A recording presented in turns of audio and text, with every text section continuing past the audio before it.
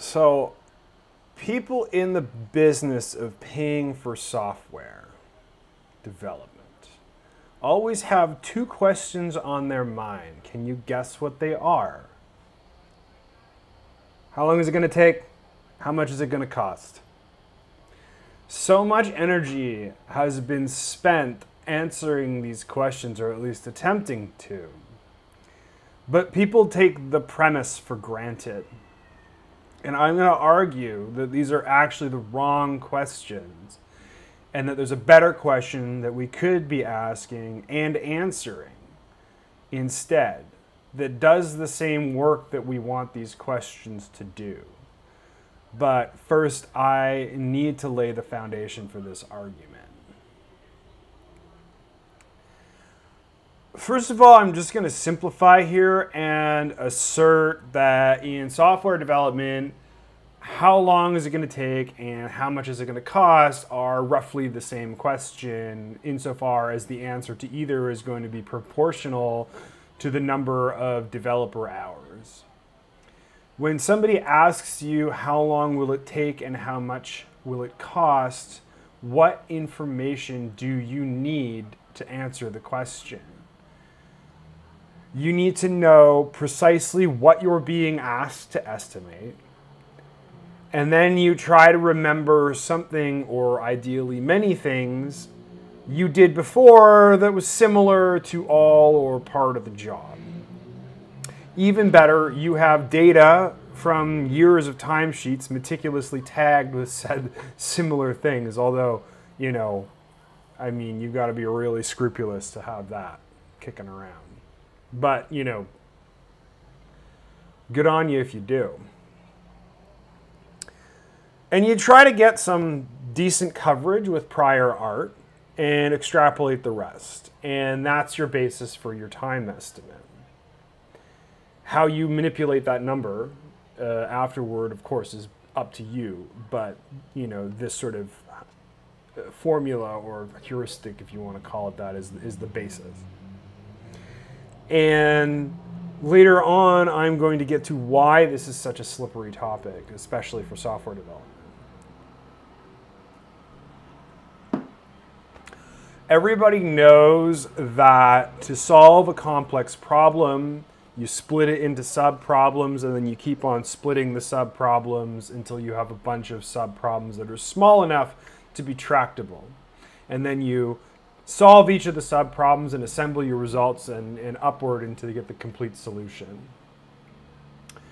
This is the thesis of the architect Christopher Alexander's 1964 PhD dissertation called Notes on the Synthesis of Form. Or rather, his thesis is that there exists an objective, mathematically optimal way to decompose a given problem based on its inherent structure.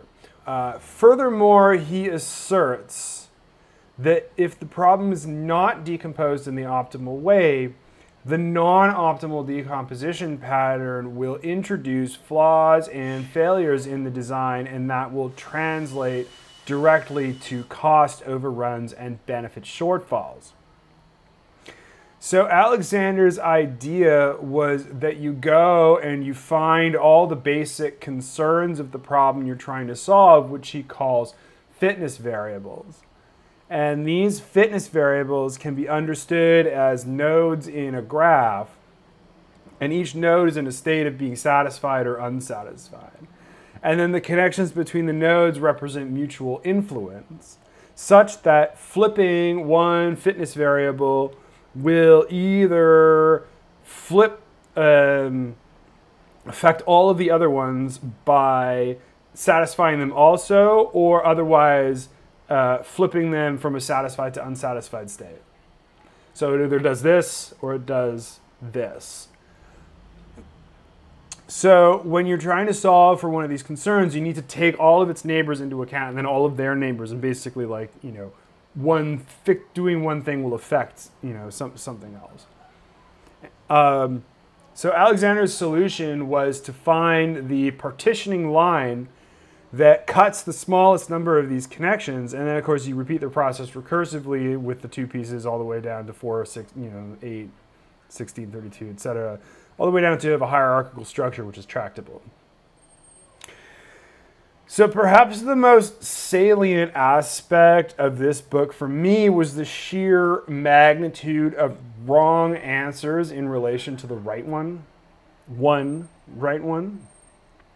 That is, if you have a connected graph of size n nodes, then you have 2 to the power of n possible ways to cut it up. And yeah, so that means that there's 2 to the n minus 1 ways to get this pattern wrong, and only 1 way to get it right. Alexander related one insight here that instantly stuck out as being important. If you overprescribe the categories that the parts and pieces of the problem are meant to reside in, you're practically guaranteed to get it wrong. And this is just a feature of the fact that the possible substructures of like a given problem space vastly outnumber the words in the English language or whatever language you're using, but English is a particularly big one. So picking a category heading like database, for instance, is going to contort and pollute the solution because it's going to draw an arbitrary boundary around some subset of the system, and is almost certainly not going to be consistent with the actual structure of the problem. The good news is that Alexander is describing a well-known problem in computer science called min-cut, which is well-known because it has a lot of applications. The bad news is that the problem of finding an optimal graph partition is NP-hard. And if you're not familiar, that just means the exact solution is impossibly expensive. You're never, like, all the computing power in the world wouldn't be able to do it. The good news, again, is that since Alexander published his dissertation in 1964, there have been considerable advances in algorithms that yield approximate solutions. And finally, the bad news is that even though the topological decomposition business is a fascinating and useful theory to have in your head, it may not be as widely applicable as it looks. And here is what I mean by that. When I found this book in 2008, I was like, yes, this will be great for effort estimation. All I have to do is get the requirements, hook them together into this structure, and then I can feed the structure into an off-the-shelf mid-cut algorithm. It'll punt out the hierarchical decomposition. And then I can take the results, estimate the elementary parts, and then add up the individual estimates. That'll provide a basis for an estimate for the whole thing. What are the problems with this? Number one, getting the requirements is a shitload of work.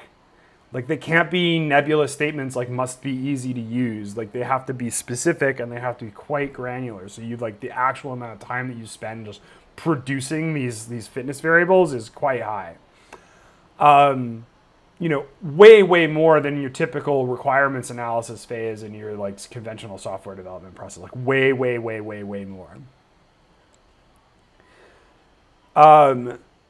Yeah, so in order for this process to work, you need hundreds.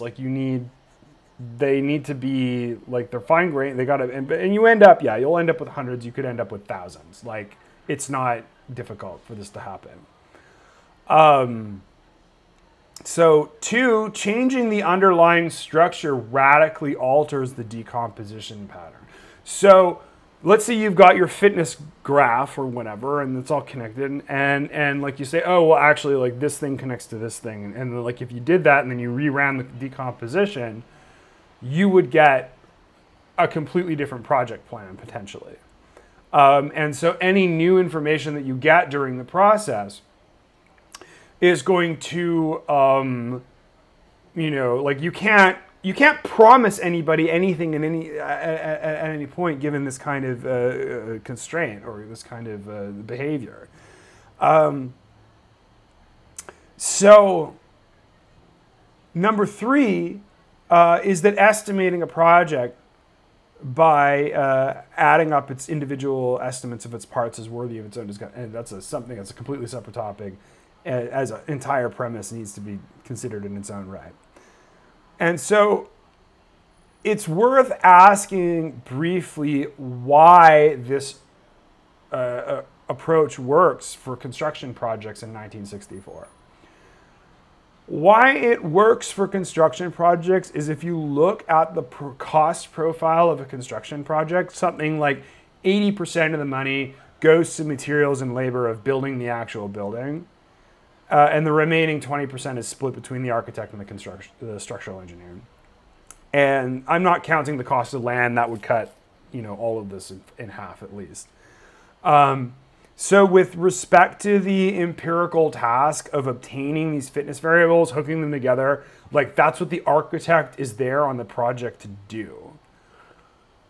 And why this approach works in 1964 is because your options for computing are punch cards on rented hardware. So you're not going to go back and run this a second time, if or when you get new information.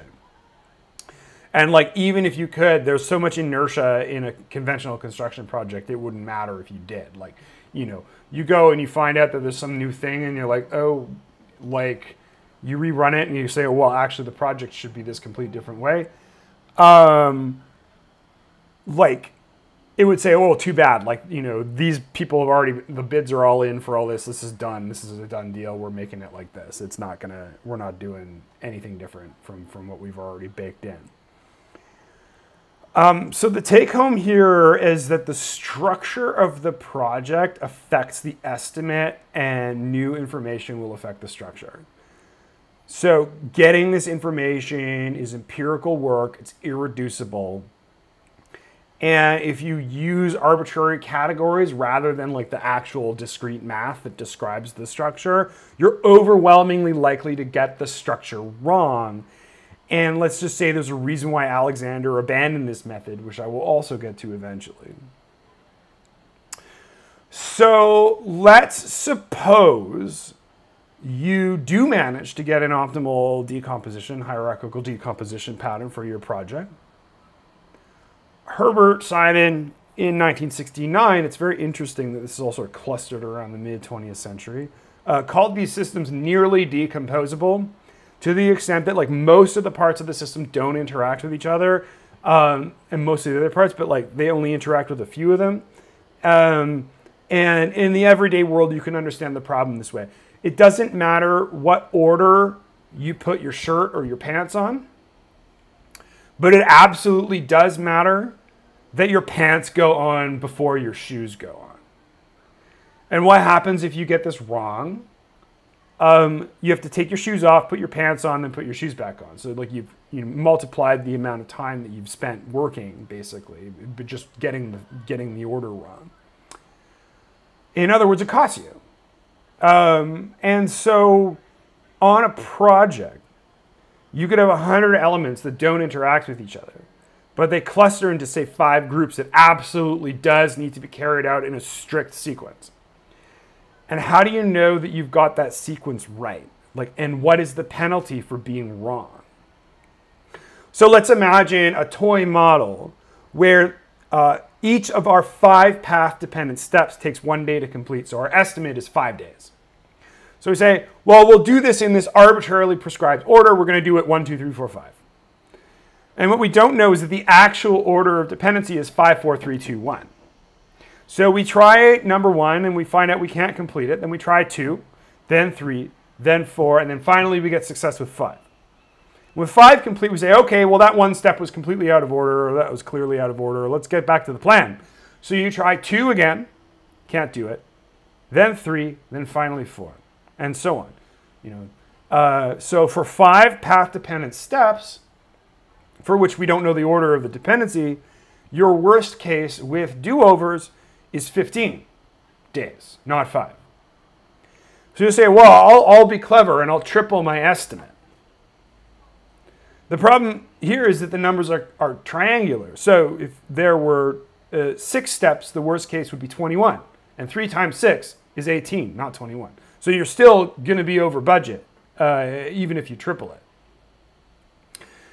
Yeah, so the size of the worst case penalty is n squared plus n over 2. That's a triangular number. And so that's not as bad, though, as the odds of getting the sequence wrong, because that's the permutation. The permutation of the elements of a set, that is to say all possible ways you can put them in order, is the factorial of the number of elements So 5 factorial is 120, meaning that you've got the 5-element sequence is 119 wrong configurations to one right one.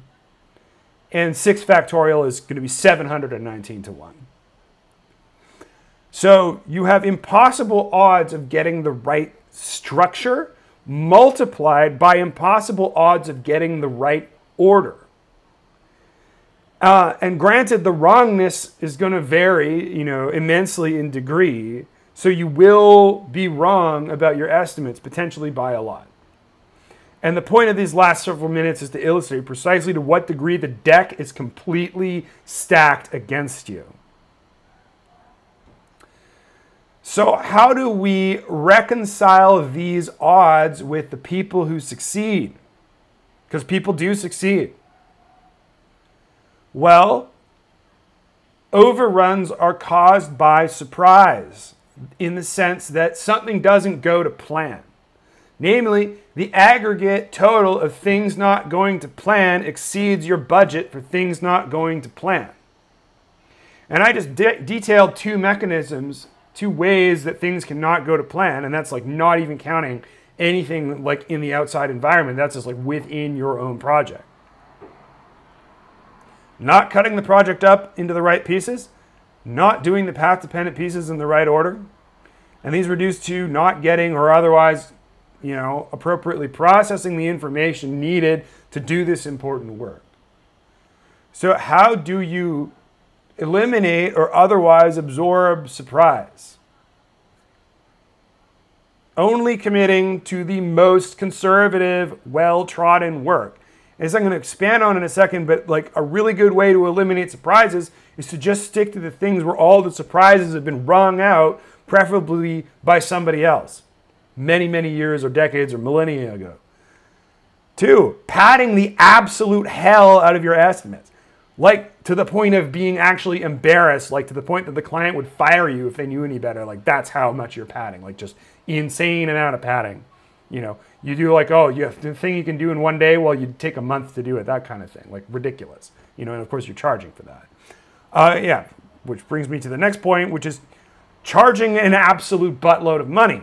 If you charge a lot of money, like a really, really obscene amount of money, then there are a lot of situations you can just buy your way out of, like not original development, mind you, but like you might be able to buy yourself out of some other hang up that to free up the resources to slide in under the wire. And then, of course, number 4 is bullshitting your way out of it. Just be like solar flares or some shit. I don't know.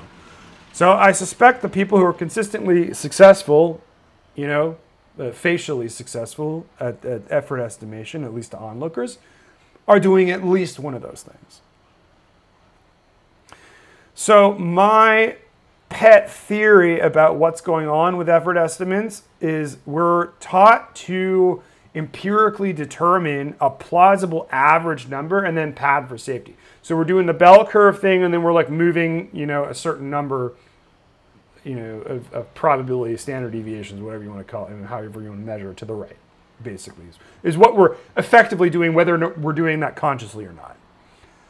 And what's actually happening in this scenario is that unless we have hard sample data to draw from, we're just recalling our own experience with similar projects. So what are we most likely to recall?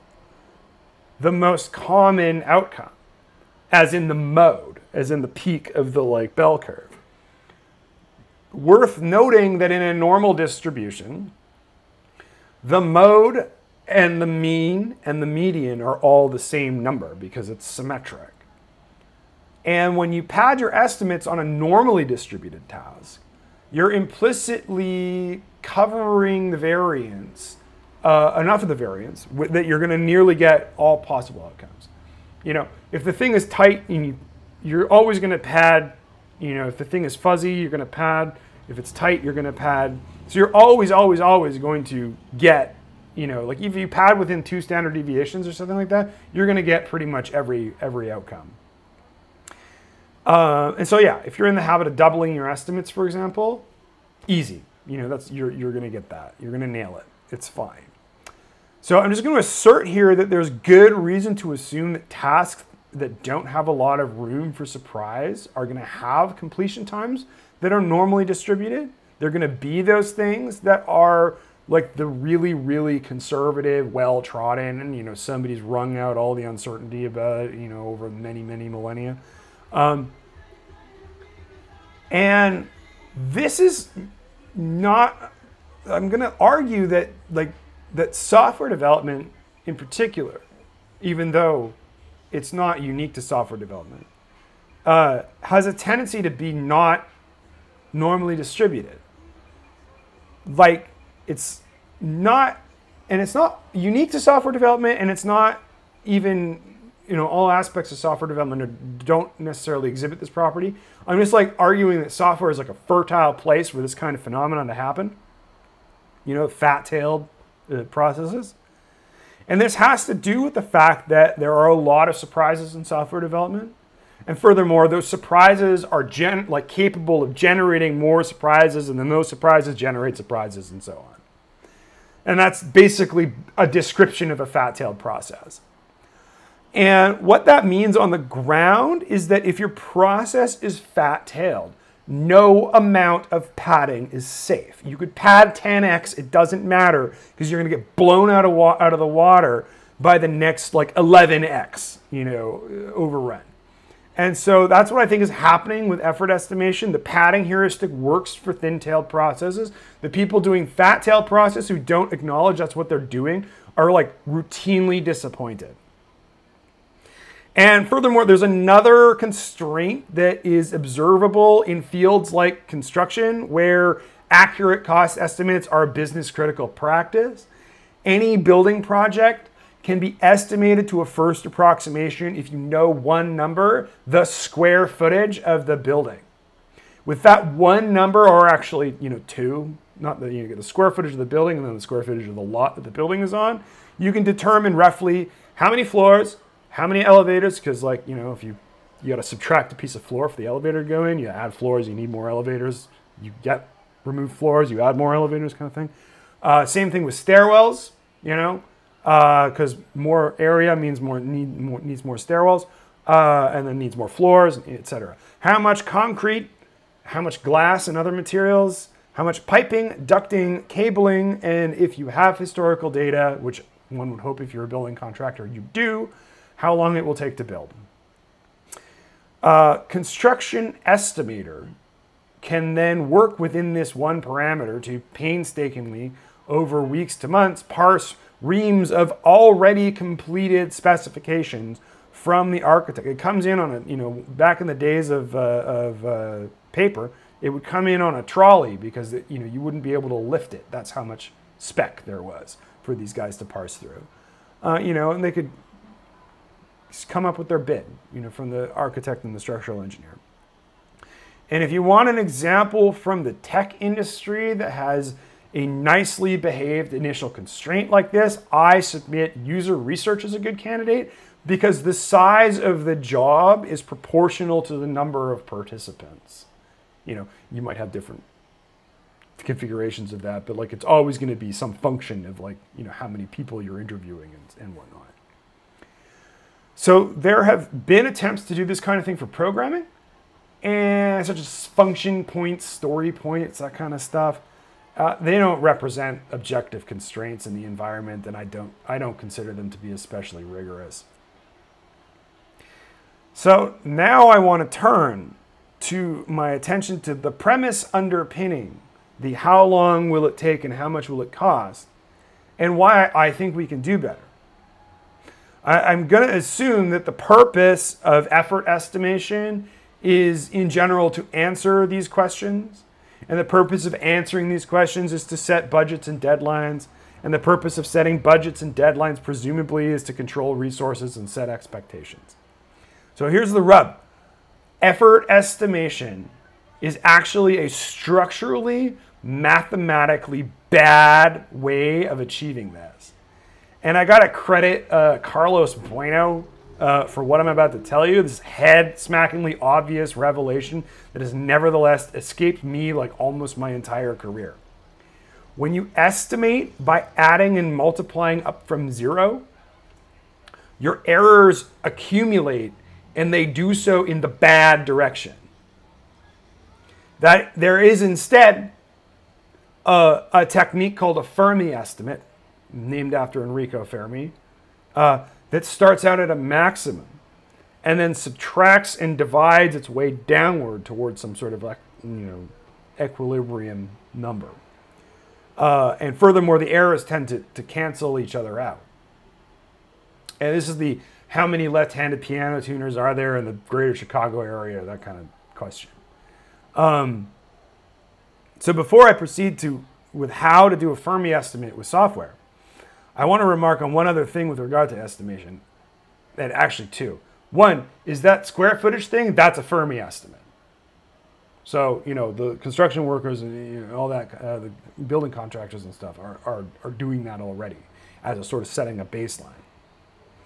The other is have you ever noticed that it's easier to estimate some development work that you don't want to do?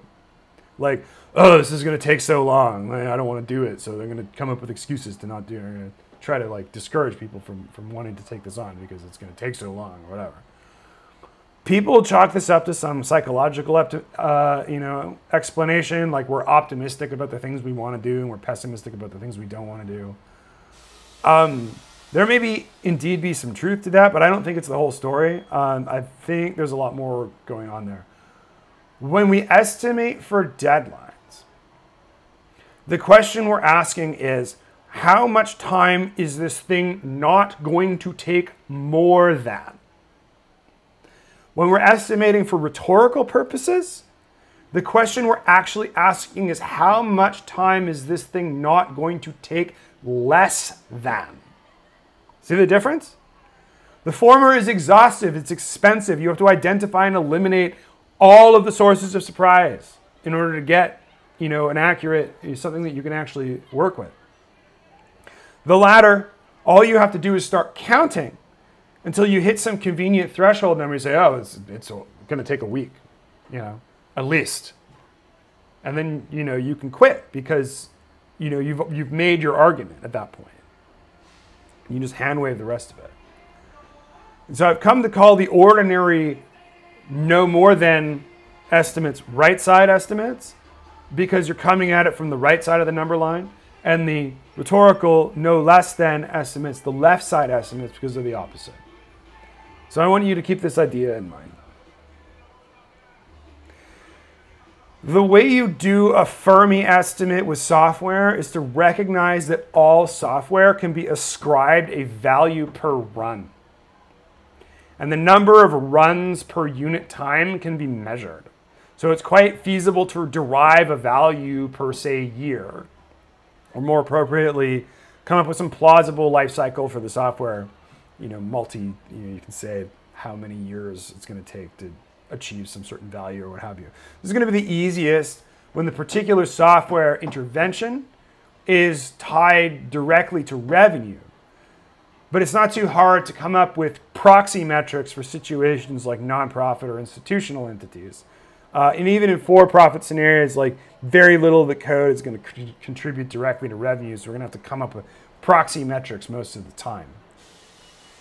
But the question we ask is something like, how many runs is this piece of software going to need to get in a given interval to be worth spending X amount of time on, followed by, what are the odds of that? And then we can discount this in a number of ways. For starters, the valuation itself should be calculated using the discounted cash flow method. So, you say, well, this, if we completed at this date, it's going to depreciate a certain amount, and it's basically like discounted cash flow is like compound interest backwards, more or less. It's like it's compound interest like upside down, more or less. And it's what tells you how many dollars you'd have to get in a year to be worth the same to you as, say, like $100 today. What's your value on that? So the how many runs valuation question can be padded with a profit margin, or like an analog of a profit margin. And you can have an option to set a date after what the intervention is worthless. So you say, like, if it's not out by Christmas, it's worthless. You could just say that, discount it to 0. And finally, we can discount the whole thing by the probability of success. And what this is going to amount to is a big, hairy differential equation, but we've got computers for that. Actually, this is a good thing because the scheme is likely to undervalue specific interventions. And a final remark is that any work that is not itself conspicuously valuable is almost always a dependency to more than one element that is conspicuously valuable, so it can be said to partake in a fraction of the aggregate value of all its dependents. So at the end of the day, we control resources not by asking how long it's going to take and how much it's going to cost, but by figuring out how much it's worth and then saying, well, if you can't do it in less than this amount of time, don't even try. But more to the point, every discrete intervention evaluated this way is going to begin with a tiny valuation, and then because the discounts are going to start off huge. But every intervention will be greenlit to spend some effort gathering more information about it, which will affect both the valuations and these left side sort of rhetorical estimates. So to recap the principles, instead of trying to answer how much this particular software intervention is going to cost, we try to figure out how much it's worth. And then we figure out how well it would have to perform in order to earn back different investments of time and ascribe probabilities. And if it's too unlikely that a given intervention will yield a return, you don't do it. And note, this is like absolutely gambling. We are gambling on every unit of time we spend. Most of the time we will lose, but the gains are asymmetric, so we will win on average. So armed with this valuation mechanism, it's time to paint a picture of how to operationalize it. I want to preface that I'm not claiming any of this is especially original, so if it resembles what somebody else is doing, that it's a coincidence. I spent all my time trying to figure this out myself. I didn't check to see if anybody else came up with the same or similar conclusion, but I wouldn't be surprised if somebody did. It's not like, that groundbreaking. But I want to make an observation first about in-house teams. Like, everybody's on salary. The cost of the team is fixed. So if it's $1 million a year, it's going to be, it's going to be proportional to that next year and so on. If they're agile, they're regularly delivering software functionality, and presumably that software functionality is worth more to their employer than the team costs to maintain. And an in-house team could switch to this methodology I've been describing pretty easily. There wouldn't be too much to change. The hard nut to crack is, how do you do this on a contractual basis? And what precisely do you promise a client that you're going to do for them? How do you make it sound attractive? Going to have to address the marketing aspect some other time, but right now I'm talking about how the contract works and how it interfaces with project management. So what we agree to is a longitudinal relationship with the client at the scale of their financial year. That is, we allocate a fixed number of hours for a fixed number of dollars, which we distribute over the length of the engagement. Over this allocation, we have checkpoints at regular intervals, so like every month is ideal. You could conceivably do every 2 months or even 3, but for a premium. But going longer than that kind of obviates the point, which is to lower risk. And at this time of the interval, the checkpoint, all the work done in the preceding interval is billed. All the rights to the work product are transferred when payment is received. We set low and high watermarks for hours per interval, such that the average between the two will run the allocation down to 0 exactly by the end of the engagement. So we're billing hours, but we're billing hours on rails. The client can't get billed more than the total amount per engagement, and they can't get billed more than the high watermark per interval. So there's not going to be any sticker shock. And if, however, there's enough capacity, we just keep working all the way up the high watermark, and the engagement will run to completion much sooner. And I should footnote here that this is not a profit maximization strategy. This is a risk minimization strategy. So if you want to try to maximize profit, there's other ways to do that. But in principle, you could probably still use a similar model. You just wouldn't be doing this particular contract. So Now to discuss the actual content of the work itself and how it gets done. The basic unit of motivation is something I'm calling the issue. And an issue is nothing more than a statement that there's some state of affairs in the world that there needs something done about it. So it's like pretty much like identical to a fitness variable in Alexander parlance. It could just be like, analogous to a bug, except that the scope of it is quite wide, much more broad. Like you can have like a bug in the universe that you need to, fix, kind of thing. Issues don't say about what to do about them. They only attempt to articulate the problem, not any particular solution. That comes later. Issues are what get ascribed a value, and the initial set of issues should be workshopped with the client or written by the client themselves. And we should also leave open a mechanism for the client to add more issues once they get the hang of the format. This work comes together very quickly and will likely result in more issues we can possibly address in the time allocated. This is fine, it's actually kind of the point. Our goal is to create more value than we cost, not necessarily to do any particular task. So in these issues, we're amassing as many opportunities to create value as we can get our hands on. Now, you may want to know about how we prioritize. And here I want to interject an insight from Alexander's dissertation. People will generally agree on whether a given issue is valid. Where they tend to disagree is on how important it is. And with this regime, we capture everything because it's cheaper to capture an issue than to argue about whether or not this or that issue is important enough to be captured. Just capture it. We can sort it out later. It's not a big deal.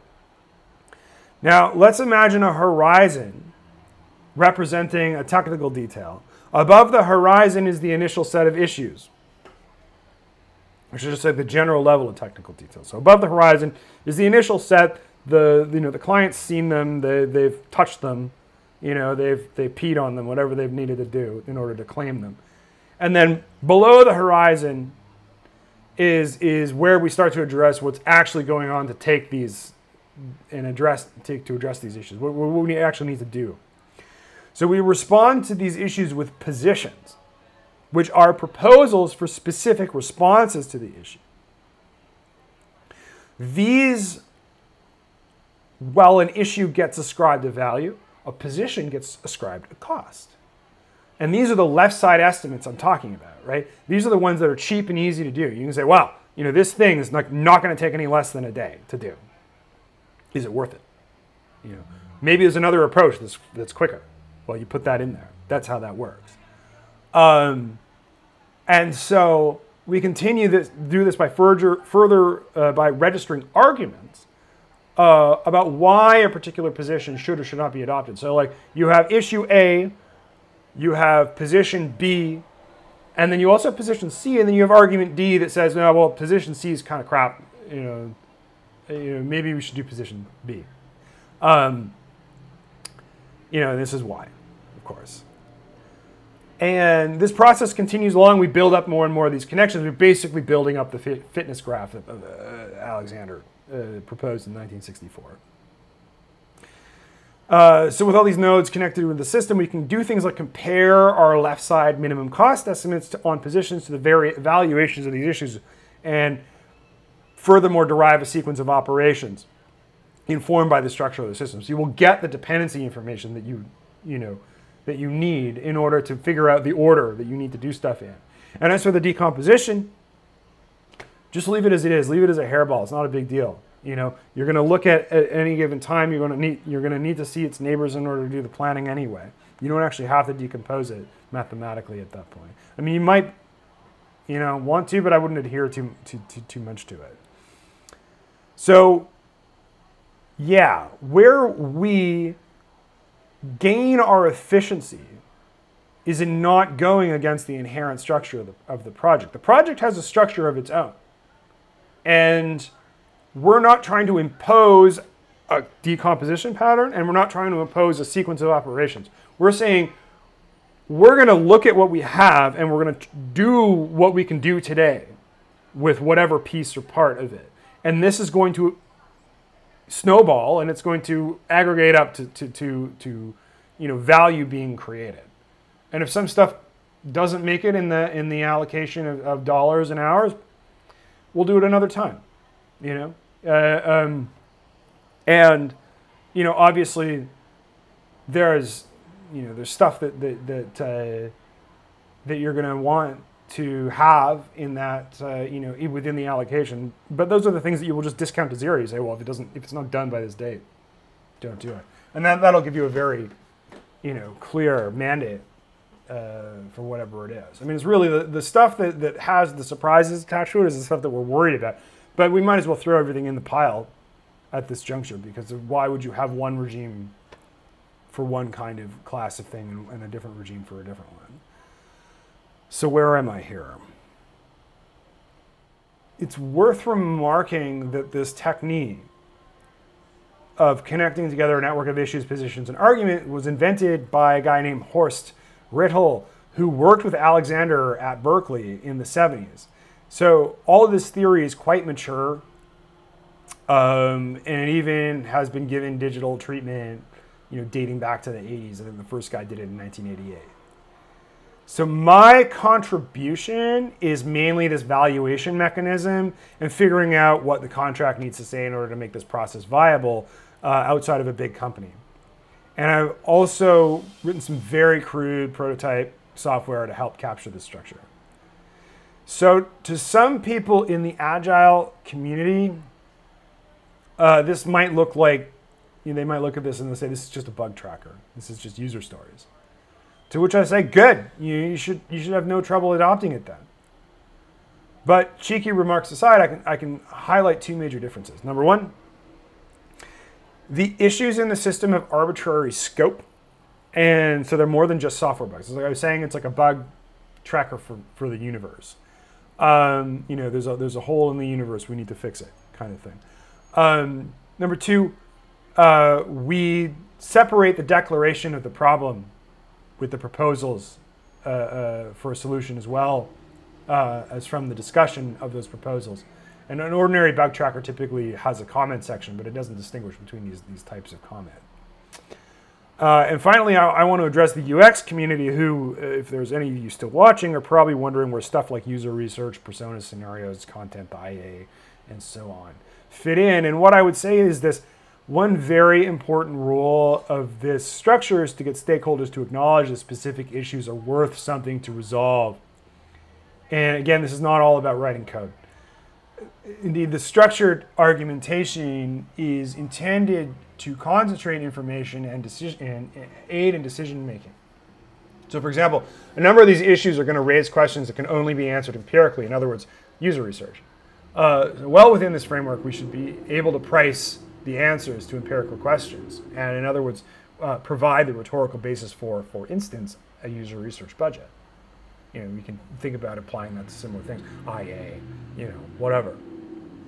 So this presentation represents years of research and experimentation. It's the first time I've put together the entire thing from theory to concrete implementation.